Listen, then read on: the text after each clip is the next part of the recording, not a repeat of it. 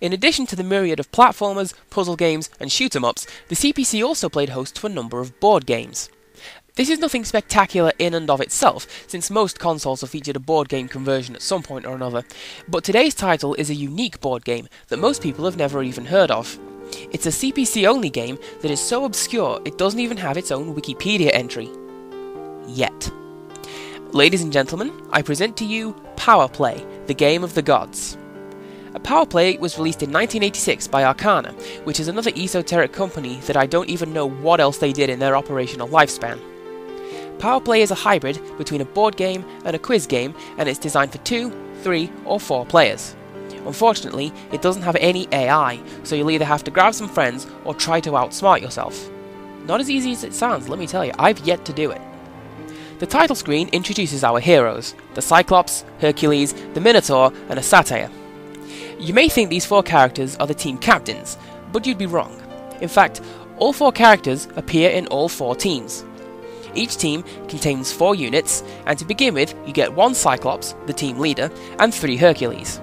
3 Hercules, you may be wondering. How does that work? Because Zeus can do whatever the hell he wants, that's how. Look what he did to the Telkinese. Are you going to argue with him? Exactly. As for the other 2 characters, you have to earn them. As a wise sage once said, knowing is half the battle. Unfortunately, he never told me what the other half was. However, Powerplay gave me the answer. The other half of the battle is using what you know to go Super Saiyan, or whatever the Greeks called it, and transform into a monster so you can bring the pain much more effectively.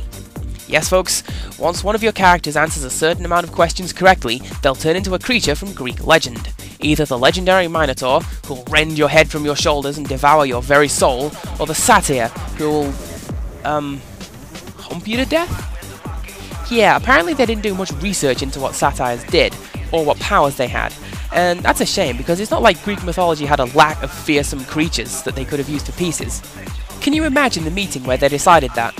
Well sir, how about Eurynomus, a hell-wrought zombie who devours the flesh of his still-living prey, leaving nothing but a pile of bones, cursed to writhe in agony for all eternity? No, we can't include him in a game, better replace him with Torgo. Gameplay itself is really quite simple. In each turn, you pick one of your characters. That character can then move 1 square in any of the 8 major compass points.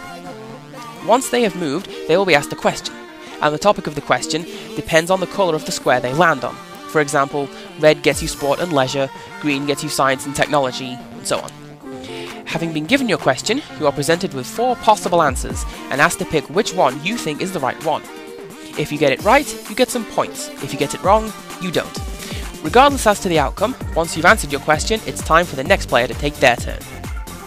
If you try and make one of your characters occupy the same space as an opposing team member, then it's a knowledge off to decide who gets the space. The attacker is posed a question, and if they get the question right, their opponent's health decreases. If they get it wrong, their own health decreases. If either piece's health hits 0, they are removed from the board. In the grand traditions established by Stratego, chess, and Rock'em Sock'em robots, the way in which you win this game is the total annihilation of your opponent's forces. So that's the gameplay, but what about the game as a whole? Well, normally I wouldn't mention this, but this time I absolutely have to. I think the graphics are spectacular. I mean, look at it! You're in a temple atop Mount Olympus, pottering around the board while those majestic yellow lizard things look down on you, much to the delight of their toned, busty, naked, oiled up and surprisingly off-camera mistresses. Those Greeks sure knew how to build a pantheon, I tell you what. Also, in order to stop the game getting stale, there are 4 banks of questions to load. On top of that, you can create your own if you wish, which gives the game infinite replay value! At the slight cost of extending the game's length by 6 hours each time you want to enter your own questions. Something that surprised me about the game is that when I came to record it for the video, I found a lot of the questions are just as relevant today as they were when the game came out.